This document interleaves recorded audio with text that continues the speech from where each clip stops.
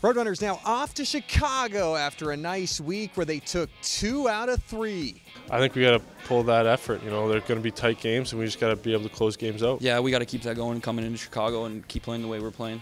Sunday in Bakersfield in the 3-2 win. It was another game where Capobianco got out that big slap shot. Yeah, I think it just happens with guys getting in the zone quick. I'm just trying to get open for them, and they keep finding me. Aiden Hill back from the Coyotes got a pair of wins for Tucson over the past week as the Roadrunners go back to that platoon of Aiden and Ivan. He's been solid whenever he's been down, and we're lucky enough to have him right now. And I think, but even when Prosie's in net, I think they're both solid, like you said, #1 guys. Road trip now going to take us to Chicago for Thursday, Saturday matchups with the Wolves. Tucson going to enter the week atop the Pacific Division by both points and winning percentage. We'll talk to you later on this week.